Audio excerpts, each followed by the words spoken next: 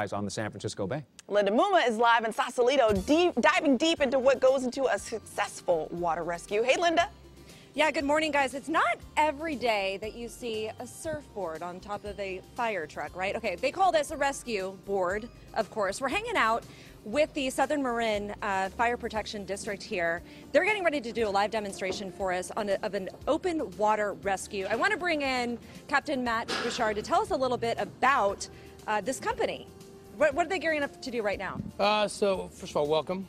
Thank you. Today we're going to do a little demonstration of one of the many different disciplines that we're responsible for providing to the community here in Southern Marin.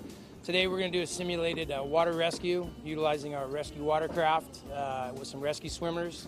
We're also going to put our fireboat in the water and show you the Golden Gate Bridge area of our service area. Fantastic. You have a lot of area to cover.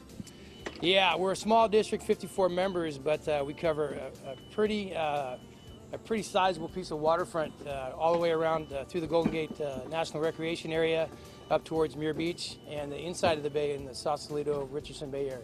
Okay, and Battalion Chief Matt Barnes, you're also joining us. Good morning. Good morning. Tell us a little bit about the equipment that we're seeing and how you utilize this equipment on the job. So we respond to about one water rescue call every 10 days. Wow. And we have a variety of equipment that we use to deploy resources in the quickest and most efficient manner possible. So today we have some rescue watercraft, we have the rescue surfboards, we have our rigid hull inflatable rescue boat, and we also have a fireboat. Wow. We have dive team and rescue swimmers that deploy to go and retrieve our victims. And what type of rescues do you respond to? We have people that we respond to the Golden Gate National Recreation Area in and around the Golden Gate Bridge. We have boaters that become distressed. We have people that fall off the cliffs and we'll have to go and rescue them in the water. They end up in the water. And then we have some recreational people, windsurfers, kite surfers, those types of individuals that find themselves in a little bit of trouble when we go out and get them. Got it. Okay, I'm going to talk to the other Matt. You're telling me that you are going to be one of the swimmers that is going to be going after the person that you're rescuing. Who's going to be in the water?